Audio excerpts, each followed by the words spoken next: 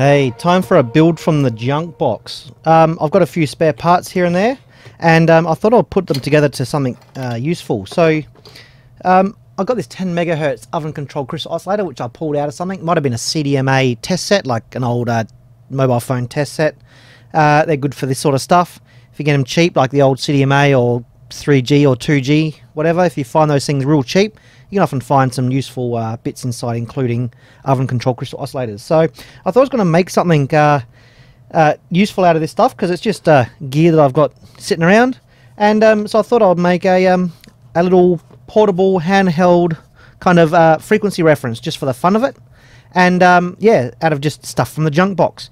I did buy the case because this one is kind of really nice and sexy. So that's not from the junk box. And also, what's inside here is not from the junk box. That's from the channel sponsor PCBWay. Special thanks to them for the circuit boards. But all the rest of the bits, eBay boost converter, some BNC jacks, the oven control crystal oscillator itself, and a few other bits and pieces will be just from what I've got laying around. So yeah, you can probably replicate this from any like well-stocked junk box, or at least with a minimal, purchase of parts. So inside the box we've got a couple little stickers and a pen. Always good to get a pen. I'm always losing those things.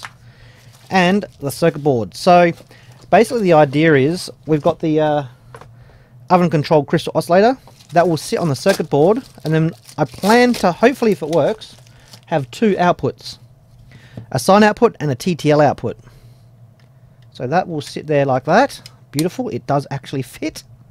And we got the output coming out of here, goes through a filter there, 10 megahertz bandpass filter, and then comes out one of the jacks. The other side is going to go through a inverter buffer, ganged up to give more current output, and then straight out to give us our TTL.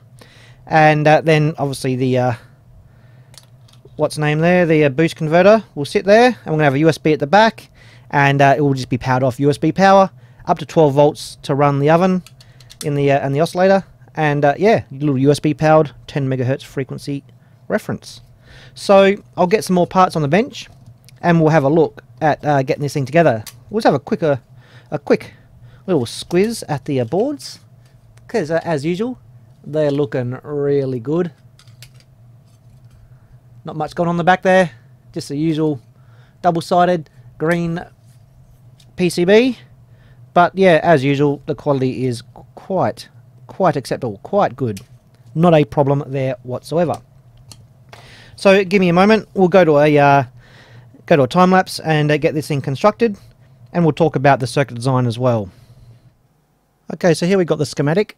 This is a little bit different from what I'll actually be making, because I made some modifications, and if I make a version 2, I'll make some more modifications, which I'll detail in a moment. Anyway, working from left to right, we've got the USB port here, and there's two connectors here. We've got one labelled data and one labelled shield. Basically, the data allows you to short the two data lines together, because some chargers, most notably Android compatible chargers, will give you extra power on the 5-volt line if you short the data pins, and that will give us the ability to do that. Also, the shield here, it just isolates the shield of the USB port from the circuit ground if need be, to stop ground loops depending on what's being connected to. But these will probably just be left alone, but they're there just in case I needed them. Then we've got the 5-volt rail that goes through and connects through a 330 ohm resistor to a LED on the front panel. I connect it to the 5 volts, so I don't need such a high power resistor. I'm not dropping so much voltage into that LED as I would if I connect to the 12 volts. Then also we've got the 5 volts here through a decoupling capacitor and whatnot for the power for the Schottky buffer inverters. Then it comes over to the power supply, which is of course set before we connect our oscillator. So out of circuit, I'll just dial that into about 12 volts. That comes out through to our little magic box, the 10 megahertz oscillator, oven controlled crystal oscillator, and out of there we get our 10 megahertz over here. So the bottom section all along here is the 9 megahertz to 11 megahertz 5th order Butterworth filter. So as I said before, if I made a version 2, I'll probably change this. I might go to an op-amp solution, because this does drop quite a bit of the amplitude, as it is expected, because it's chopping away parts of the square wave. And the output is usable, but it's a little bit lower than what I would like, and I could put an amplifier in there. But if I'm going to put a transistor amplifier in there or something or other, I may as well just put an op-amp low pass filter, or an op-amp band pass filter to replace this section here. So that will be in a later revision if I get around to it. But as it is now, it does work. This this filter does give out a really nice sine wave, and yeah, that's perfectly usable. Then coming up the top here, this is slightly different, because I don't have currently the this stuff around here, the capacitor and the trim pot, and I don't have these resistors, but I've added those in, because it does help to isolate the two sections of the circuit with the capacitor here, the little decoupling capacitor, or the blocking capacitor, or whatever. And it comes through to this this resistor, this trim pot between 5 volts and ground, so we can set a bias on the signal as we need to allow the shockeys to catch on to that signal and do their magic, the Schottky buffer inverters. Now on the as we come through here, we got the 6 of them ganged up. That gives us extra current output, because they're only good for, like, I don't know, I can't remember for this chip, 10 milliamps, 15 milliamps, something around there. So by ganging them up, we multiply that out by 6, but we don't get the full amount because the chip is only good to about 150 milliamps maximum. But by ganging them up, I figured, hey, it's going to give us more power, and it'll put less stress per gate, because it's all divided out. So even if you do pull a bit of current, it's not going to burn out 1 or 2 of the gates if only those 2 are connected. So that gives us a bit more headroom, up to the, like I said, up to the limit of the chip itself. So then we go through our resistors. These here are what set the output impedance to 50 ohms. They're 274 ohms, which is a little bit more than 50 ohms, but what we've done is I've taken into account the gate impedance, added that to the resistor, and then that gets divided down because there's 6 of them, and that comes to pretty close to 50 ohms on the output there. So that is basically our circuit to get our TTL output here and our sine wave out here. So let's go and put this thing together.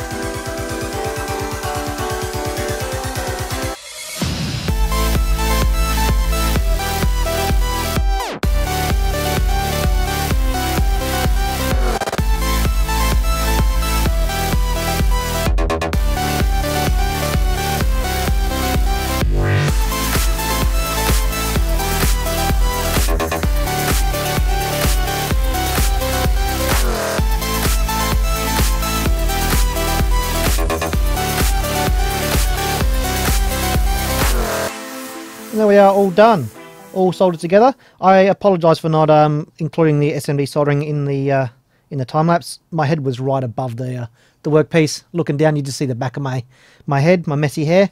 So yeah, that's just a filter network to filter out all of the square wave into a sine wave. So got a hole in the back there. Cut that out, fold it to a square. That's our USB input, and then on the front,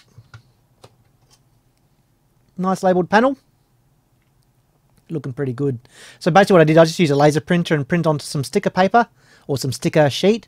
You can buy this laser printable sticker, like just clear plastic with an adhesive on the back. And what I do is I like to print it out, my design, obviously just in black and white for this one, because the printer at home is just black and white.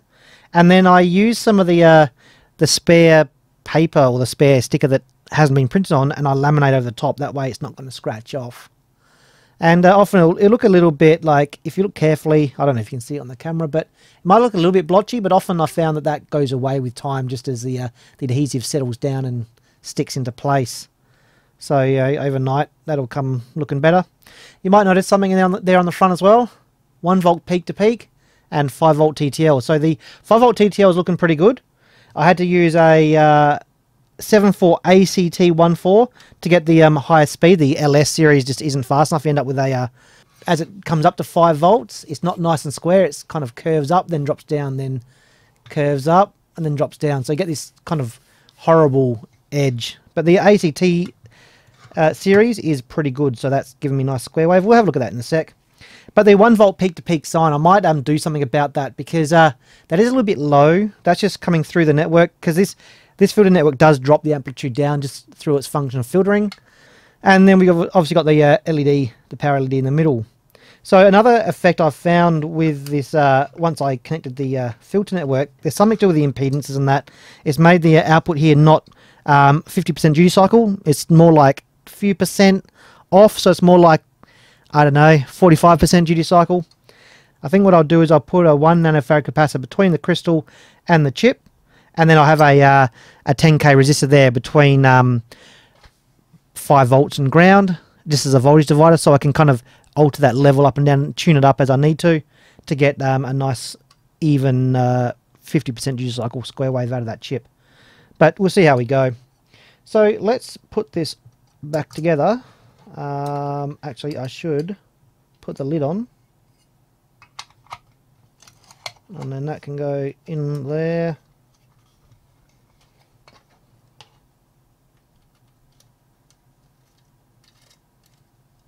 Alright, so got it connected up to my good scope now, the TDS784D 1 GHz scope. So you can see there we've got a nice sine wave coming out, 10 megahertz frequency. The rise time doesn't really matter because it's a sine wave. Peak to peak is 840 millivolts, so that's what I was talking about. I want it to be a bit taller, a bit more voltage there. The RMS is 284 millivolts. So yeah, that's it's usable, but I'd like it to be a bit more, at least to be like maybe even just 1 volt peak to peak exactly.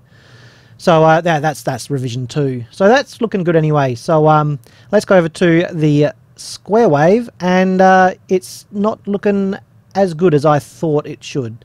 So without that that filter network connected, it is a nice 50% duty cycle. But here you can see it's not. So I'm gonna have to figure out what to do there, like with that capacitor and that trim pot and whatnot in version 2. So there's a little bit of overshoot as well, but that's just yeah, I'll figure that out as part of revision 2. But yeah, it is a square wave. It is a 10 megahertz. The rise time 2.5 nanoseconds. That's fine. That's really nice.